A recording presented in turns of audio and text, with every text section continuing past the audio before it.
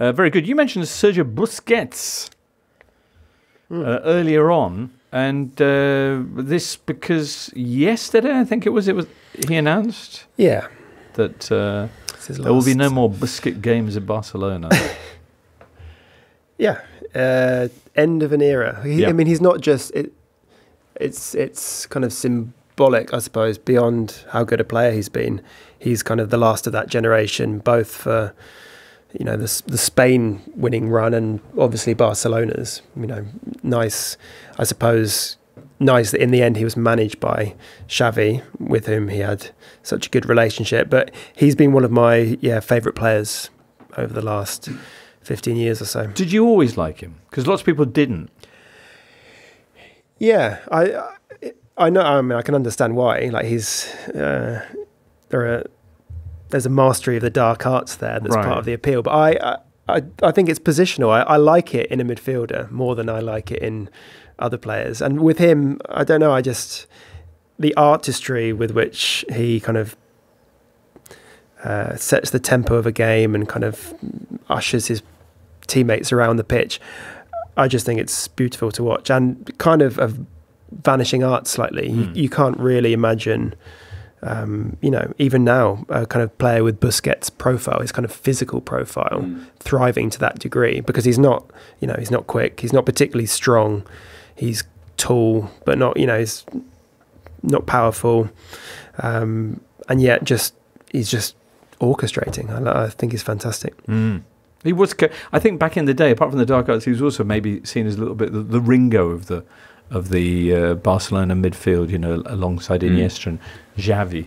Well, there's that that Messi goal in 2011 at the Bernabeu where he runs basically from the halfway line and scores. I love the fact that starts with Busquets playing almost literally like a 2-yard pass to him. Basically just gives him, was like, off you go, you go and just run the rest of the pitch and score, which obviously massively plays down how good he was and how important he was. But I think that played into that perception a little bit, that he would just kind of sit back, give the ball to the really creative players. Which he talks about that. He says things like he's happy for anyone else to score because he doesn't care about scoring himself. I think he scored something like 20 goals in his long career. Really? 18 years? Yeah. 20 goals? Yeah, 20 for Barca, yeah. Good Lord. Better than Tony Hibbert, to be fair. Right. I think one of those was against Chelsea in that Fernando Torres 2012 semi-final. I think Busquets scored in that game.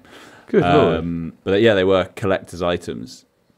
But that wasn't his get. He was about sort of strutting around and setting the tempo. And he was an amazing player. And yeah, that midfield three, that Busquets, Xavi, Iniesta, arguably the best midfield of all time. Of all time? In the conversation. I mean, that team, they won what they won, both for Spain and Barcelona. They were all conquering. There's a great moment, I can't remember which game it was, but favourite Busquets moment, straight from kickoff, and he receives it from the strikers, and there's an opposition player closing in, and he just, with a little swerve of his body, the opposition player literally just like falls over and he's off in the other direction, walking away. And I think that is something that I love in football that you don't see so often nowadays. It's just that use of the body, the kind of physical misdirection. Yeah. We did see that by somebody this season. I'm struggling to remember who it was. There's very few. Through them just by... Thiago does it a little bit, kind of with a look and with like a little kind of tilt of the hips. Thiago Motta was someone who I used to love doing that, and I think it's kind of a slightly dying art, I would say. That's a shame. There was a good compilation. I actually found out about this in a very 2023 way. A comp put on by the former footballer's Twitter account about Busquets, and I thought, what's happened to Busquets? And and there's a nice comp of his. There's a nice comp of him doing things like that. Yeah, nice. Dropping the shoulder and people falling over. That account, Charlie? Former footballers. Right. There you go.